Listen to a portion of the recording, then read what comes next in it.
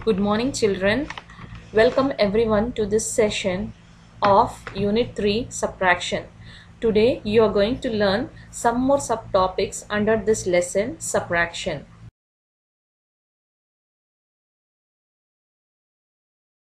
Today you will learn checking of subtraction using addition. You will learn subtracting bigger numbers. You will learn how to solve word problems using bar models.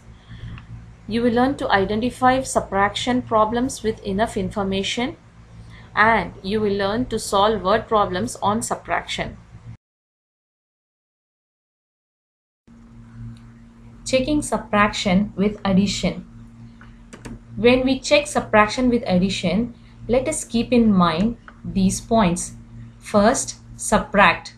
Then use addition to check your answer. First subtract, then use addition to check your answer. Now let us keep these 2 points in our mind when we do checking of subtraction. When we subtract one part from the whole, the difference is the other part. When we add the parts, we get the same whole. Let us do checking of subtraction with the help of an example. Bob has 14 shells. 5 are blue. Some are brown. How many are brown? Here the total number of Bob's shells are given as 14, and out of 14, 5 are blue shells. We have to find the number of brown colored shells. To find the number of brown colored shells, first we have to subtract. 14 minus 5 gives 9. 9 is the difference, which is the number of brown colored shells. To get 9, either we can count forward after 5 or backward from 14.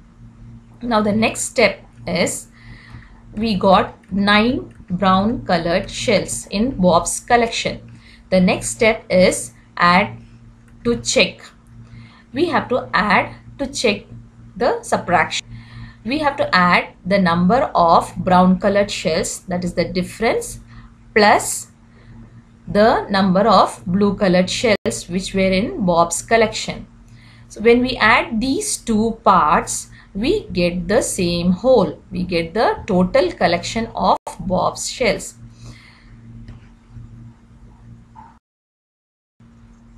Now let us check subtraction with addition using 3-digit numbers.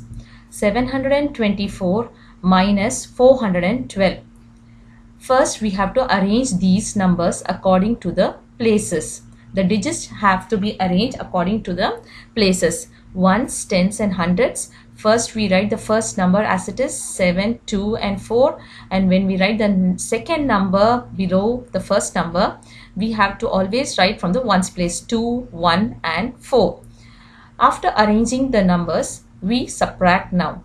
4 minus 2. We always start from the ones place. 4 minus 2 is 2. 2 minus 1 is 1. 7 minus 4 is 3. Now we have subtracted. Now let's use addition to check our answer. To use addition to check the answer, we have to write the difference on top here. Next, we write the number that is subtracted. We write 412, 412 as the second number here, and add these 2 numbers. When we add 2 plus 2, we get 4. 1 plus 1 is 2. 3 plus 4 is 7. Children, we can see that these 2 star numbers are same. We get the same number after checking of subtraction using addition. So when the 2 star numbers are same, we say that our subtraction is correct. Now children, let us do another example. 804 minus 239. First we have to arrange the numbers according to the places. 804 minus 239. We always start from the ones place. So 4 minus 9. Since the number which is on top is small and the number which is here 9 is big, we cannot subtract directly, so we have to regroup or we borrow. We borrow from tens, but here in tens place we have a 0, so we borrow from hundreds place.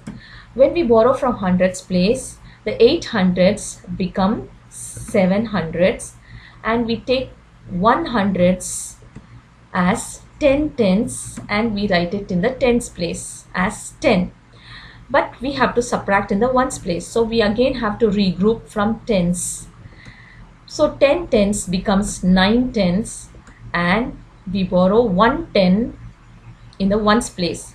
So 1 10 and 4 becomes 14 ones. So 14 minus 9. Now it is possible to subtract. Now we have to do 14 minus 9. Here either you can count after 9 or before 14. You can count either way to find the answer. So when we count after 9, 10, 11, 12, 13, 14. So we get 5. 14 minus 9 is 5.